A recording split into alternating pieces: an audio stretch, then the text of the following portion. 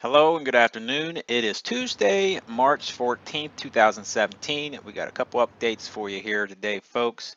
Now, the lake level as of 9 a.m. is at 861.94. It's been slowly rising at 0.02 an hour. So it's adding about a half a foot every 24 hours. So they should be able to use that spillway around the 17th like they plan to. Push out 40 to 50,000 CFS. I know some people are wondering why so much CFS. Well, they're concerned about eroding right there at the head of the dam or the spillway. So they don't want to, they don't want 10,000 CFS because they're afraid it just overrode. They want to kind of jump that little gap there and see if they can, stop the eroding, which I don't think will work. Now with this image, we can see the reservoir conditions.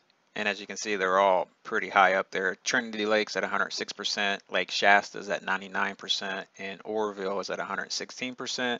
And you've got other lakes that are over their limit, 130%, 112%, 114%, 132%. So there is plenty of snow to go around. And here we got 4 new images from DWR. This image here shows that mountain that they are creating with all the debris. About 1 million cubic yards has been collected so far, and they've got about 700,000 to go. That's the estimate. Now we're getting a look at some new video by DWR.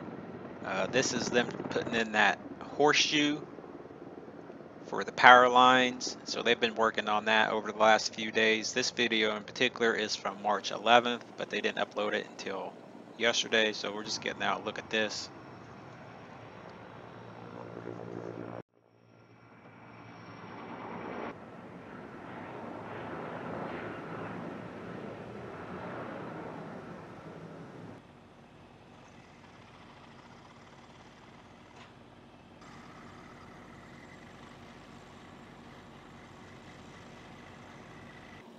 They've also been taking core samples of the spillway. That's been happening over the last few days. This was most likely on March 11th over the weekend.